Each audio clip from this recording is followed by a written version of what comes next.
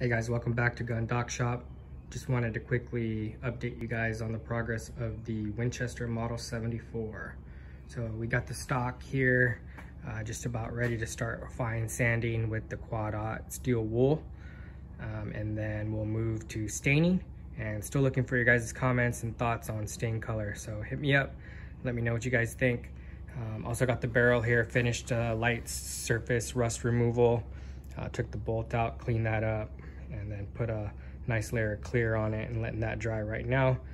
Other parts are in a rust removal bath and should be done tomorrow morning. And then once we get this stained up, then we'll reassemble, take it out to the range and do a function check.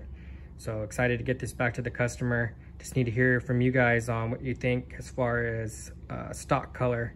I'm thinking a dark walnut, but let me know what you guys think would look good. All right, thanks, appreciate the support.